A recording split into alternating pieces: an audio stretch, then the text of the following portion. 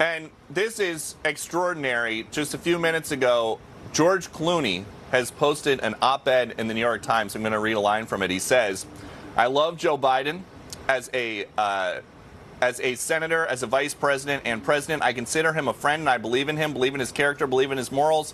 But he goes on to say he thinks that they need a new presidential nominee. Wow. Remember, just a couple weeks ago, President Biden raced back from Europe to get to Los Angeles for a George Clooney hosted fundraiser where Barack Obama was also there, Bill Clinton was there. George Clooney is now saying that after he watched the debate, he wants a new top of the ticket that is going to sting here at the White House and also in Wilmington.